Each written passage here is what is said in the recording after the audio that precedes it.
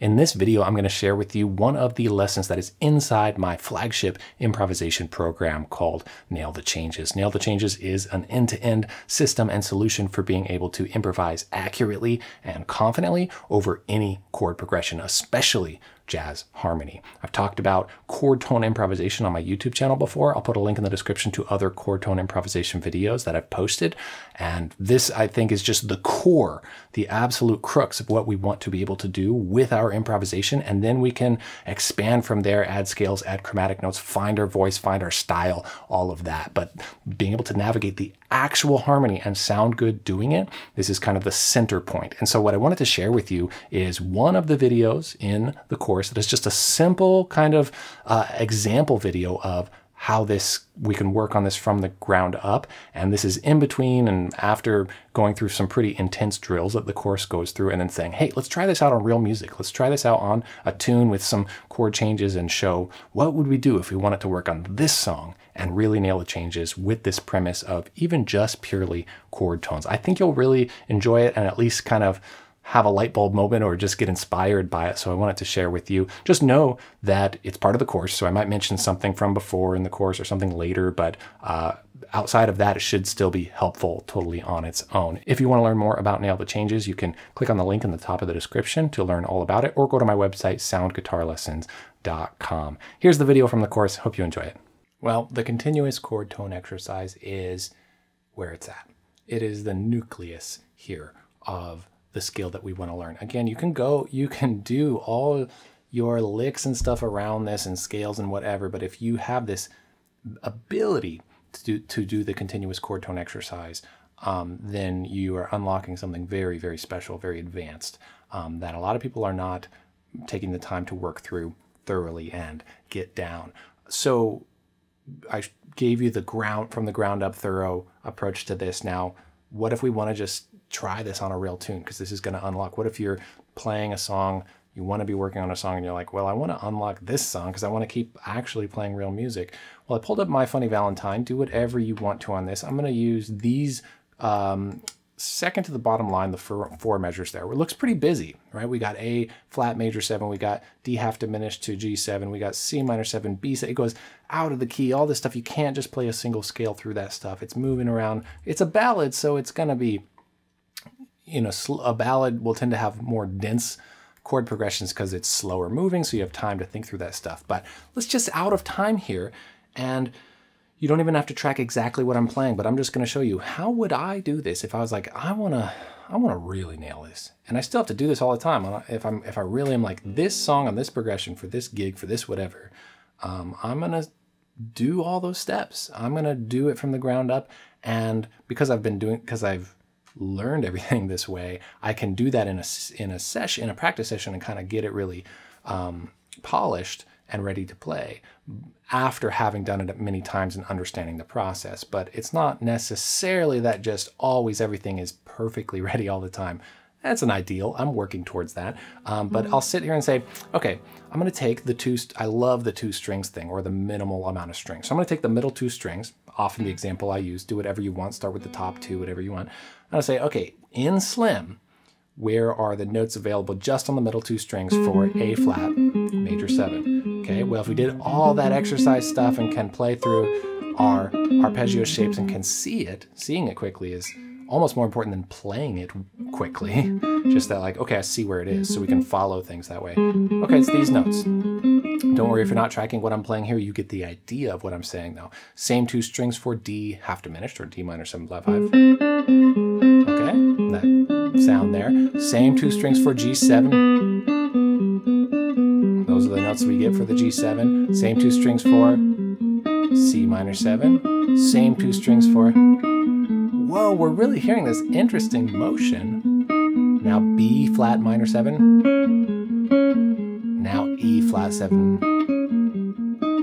Okay, so I kind of mapped it out, but not in time. So now I'm going to go 1 and 2 and 3 and 4 and on that one chord, next chord. 1 and 2 and next chord. 3 and 4 and next chord. 1 and 2 and next chord. 3 and 4 and next chord. Next chord. flat major 7, D half diminished, G7, C minor 7, B7, B flat minor 7, E flat dominant 7, back to A flat major 7. So I did it in time there. You say, whoa, and we're hearing that move. After doing that, then I have then I'm following it well enough. Only after, and I'm saying this from experience, from my experience. If you have different experience, all good.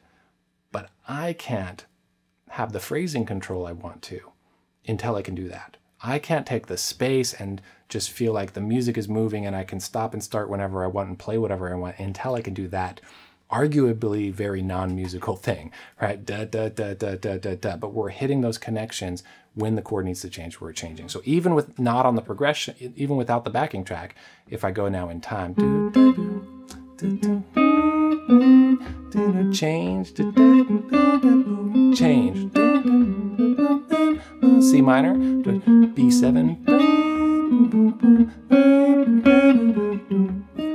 Okay, I'll do it over the actual backing track now. Oh, it's fast.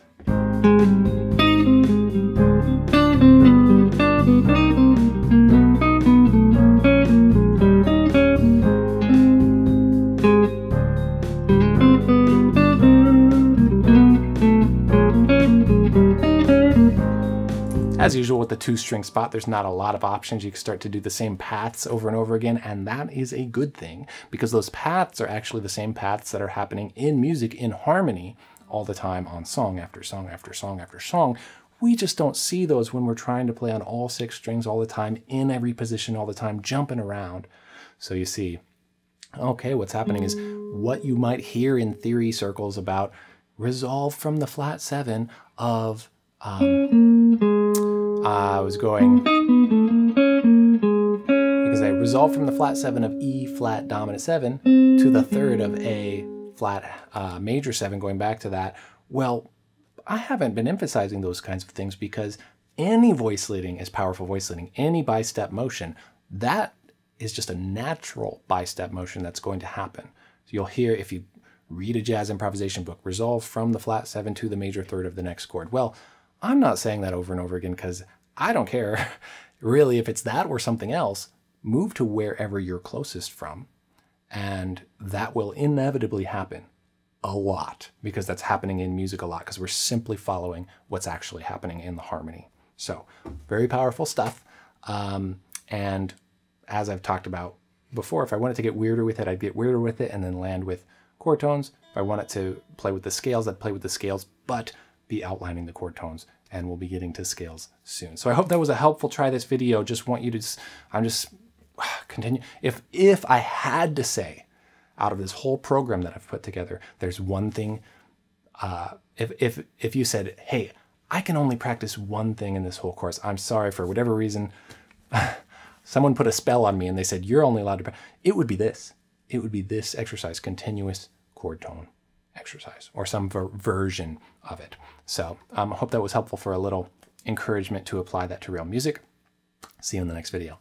I hope you found that helpful totally on its own. If you want to learn more about Nail the Changes, my course, you can click on the link in the top of the description or go to soundguitarlessons.com and click on courses and you will find it there. If you want to see more videos from the course for free, there's a link in the description also to a playlist of several videos that I'm publishing that are all from the course that I'm just sharing because I think they are awesome and helpful and valuable totally on their own out of the entire massive program that is in the course. I just chose a few to share with you. So hope you find them helpful. Thanks so much for watching. Take care and happy practicing.